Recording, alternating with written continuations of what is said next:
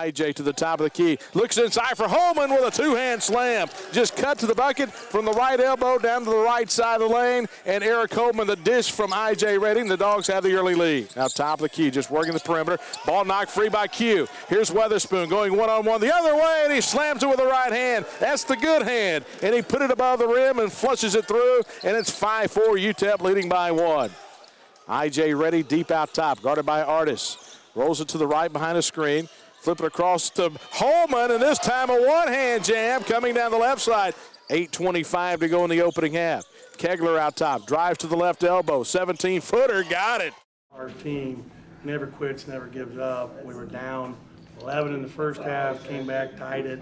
We were down 8 in the second half and came back, obviously, to win the game.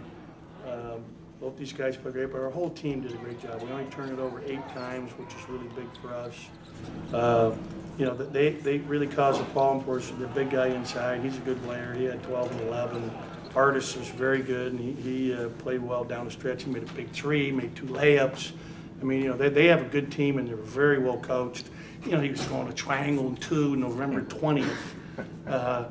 You know, and we had some open looks in the first half and just didn't miss it. We had 2 wide open jump shots and didn't make them, but I'm really proud of our team to not play well in the first game against Central Florida and bounce back and get 2 wins in the next, you know, 3 days. Is really a tremendous accomplishment for our young team.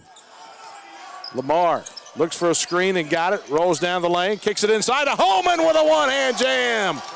Peters to the corner to Kegler. Mario on the right wing, top of the key to Peters. Now swing it left side to Holman.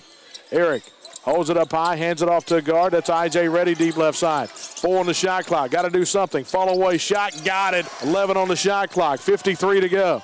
Peters will take a 3, and he got another one right in the face of Omega Harris. A huge 3 from Lamar Peters, his 4th of the day.